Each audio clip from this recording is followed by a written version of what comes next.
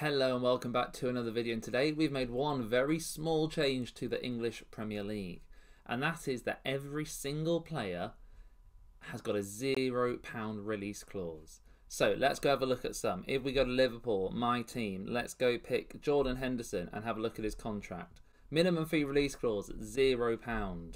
So he could be bought for absolutely nothing. If we go to Chelsea, let's go to Jorginho. Contract, and he's got a £0 release clause. Let's go to Man City. Where's Erling Haaland? There he is, key player. Contract, £0 release clause. So every single player has got a £0 release clause in their contract. So you can see values of the players. Every single player has got 0, and this is applying to every single player in the Premier League.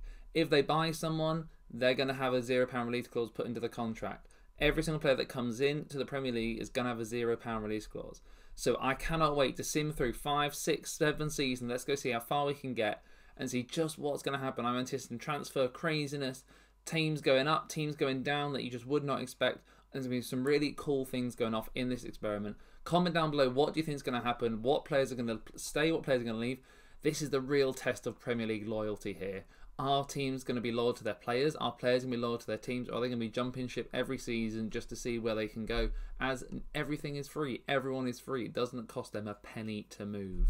So let's go sim forward a few seasons and see what happens. So here we are. We have sim forward 6 seasons and we're going to go have a look, browse around the teams, see what teams have got loads of players still left in, what teams have disappeared completely, where the players have gone. I'm really excited to have a look at this one. So we've gone 6 seasons forward, and let's start by having a look at the past winners and see who's won what. So if we go back to 21-22 where City won, then 22-23, so the first one, Liverpool won the first season, then City, then Chelsea, Liverpool twice, and then Man City. So I'd say generally in Football Manager, Liverpool and City share the title, so there's not really many massive upsets there. Chelsea popping in with a league title doesn't often happen when I'm playing saves, so I think fair play to Chelsea for grabbing one there. Maybe they've done some really good work in the transfer market, and I think that's where we're going to start. Let's go see Chelsea's current squad. So captain is still Jorginho, Sterling is still their vice-captain, and Kai Havertz. They've not lost any major top players then. So let's go have a look at their squad. George up front. Who is George? He's a 22-year-old attacking midfielder. Tyree George, so he's a new player that is come in. Fair enough. Jota. Okay, so Jota has gone from... Oh, Jota has jumped around loads. Okay, so Jota went from Liverpool, joined City, and then from City 2 years later went to Chelsea and has won the league with Chelsea. Wow. So there you go. Or did he actually win the league, or did he go just after they won the league? I'm not entirely sure what year it was they won the league, but he's had a nice jump around, so that's an interesting one. Mason Mount still at Chelsea, Sterling still there. Dest has come in. Okay, so they've bought Sergio Dest on a free from Everton. So Everton got him from Napoli on the cheap after he went to Napoli from Barcelona, and then so his value is not high at all for those kind of transfers. I'm shocked. But yeah, anyway, let's go and move on and see who else. Any other Premier League players that have moved around?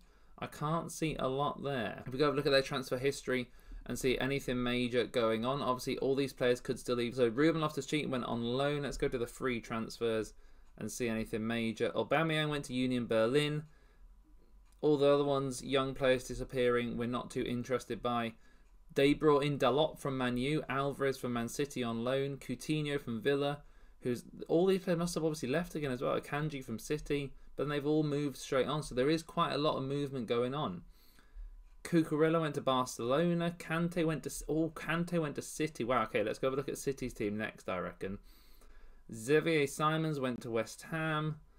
Obviously, all of these on free transfers, aren't they? Which is just incredible. Dalot, yeah, went to Benfica, so he went in and then straight back out the next season.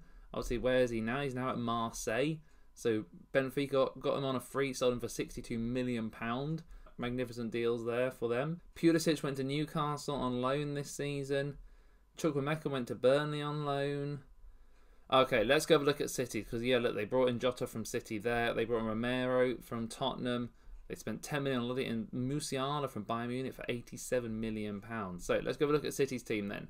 Let's go to their main squad. Tactics. Fofana up front, Foden, Pino, Nikili, Rodri, Laporte, Diaz, Cucurella, Pavard and Ederson. So Cucurella's been around the block a little bit. He went from, where was he? Brighton, Chelsea bought him for £60 million. Barcelona on a free, Liverpool bought him for 30 million, and then he's had a nice little move around. Look at that. Free transfer, obviously making these players move from club to club so much more. Phil Foden, obviously, has he stayed loyal the whole time? Yes, he has. He's not gone anywhere and gone back. Kante. So Kante's still at City. Been at City since pretty much the start of the second season of the experiment. And then stayed loyal to City. Been a pretty much first team player for City, or as first team as you can get there. Smith Rowe has gone from Arsenal. How long has he been? Yeah, Arsenal on a free, a couple of seasons in. And I think I just saw Eriksen as well. Eriksen is still playing, 36 years old. Still going free to Chelsea, and then from Chelsea to Man City. Look at those free transfers for Eriksen. Unbelievable. What a player. So there you go. That's the City team. And then we'll go have a look at anyone else. Rico Lewis is still there. Edouard Mendy has gone from Chelsea to City as well. City have bought a fair few Chelsea players here. Unbelievable. Jack Grealish still there. So let's go see another club. If we go to, let's go back to Premier League. Who won the Premier League emotion? That was Chelsea, wasn't it? Man City, Liverpool, we've had a look at. Let's go have a look at Man U. We've not had a look at Man U yet. So, captain is Marcus Rashford, Dean Henderson, vice-captain, Jamie... Oh, so they've got some new-gen players in their team. So, starting with, we've got Anthony up front. Hogg, let's go have a look at Hogg. Whoops. Hogg is a very decent player. So, when did he come in? That first season, he kind of generated... Few seasons at Man U training, getting ready for the first team, on loan at Stoke, on loan at Burnley, and has really come into the team recently. He's a fantastic player. Banned for a few matches for being sent off, but, you know, it happens. Then they've got another one over here, Pereira, again, fantastic player. Let's go see where he arrived from. Okay, so they bought him in from Gil Vicente, £37 million. I love knowing what this is doing to all these finances. And then who else have we got here? Livramento's come in to Man U. So he was at Southampton, Arsenal, Man U. Again, moved around. Movement is wild at these clubs. They are going left, right and centre. Eddie Nketiah has gone from Arsenal to Man U. When did that happen? Oh, he's been on loan to Fulham as well recently. So he's not really broken into the first team properly at Man U. Maybe it hasn't been a massive success of a move, but has definitely moved around a little bit. Wow. So I think next up, I want to have a look at the Champions League. How have the English clubs, because all this movement cannot be that good for team chemistry, and I'm not sure whether we'd have done very well in the Champions League. Obviously, we're going to be losing money as well. So that's it. Holders are Roma. Roma have just won the Champions League.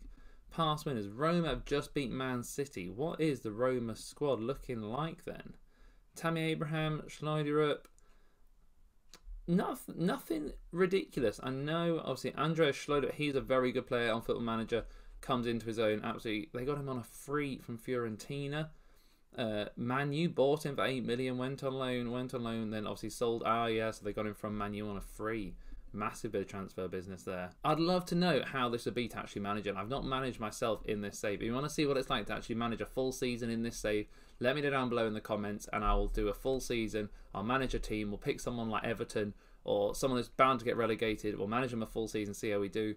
But yeah, the English clubs are still hanging around. Man City are their runner-up. Liverpool won it a couple of years ago, and I've had three runners-up in a row.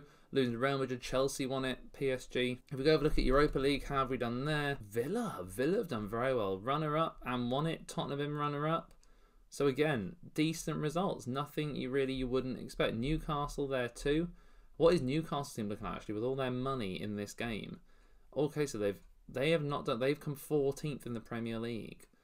Can we go to general pass positions? So 7th, and then 4th. They've not done very well. The money obviously doesn't make that much of a difference with buying players. Helpful with the transfer, like the wage budget, but nothing massive. They've not got the mega team that they normally are able to build. They've got Jared Bowen on the wing. Again, I've never seen them buy him, 31 years old. Estepinian from Brighton, that is, isn't it? Although, wow, he's jumped around a fair bit. Brentford, PSV, and then bought for Newcastle. Pulisic, again, never seen him go to Newcastle before on a free from Chelsea, obviously. Yeah, this really hampered their progress, Newcastle. Normally, they're right up there in the Champions League spot. So, there you go, guys. That is what the Premier League would be like with the £0 release clause. I think it's absolutely ridiculous. I'd love to go back and see how the kind of seasons have finished, just to finish off.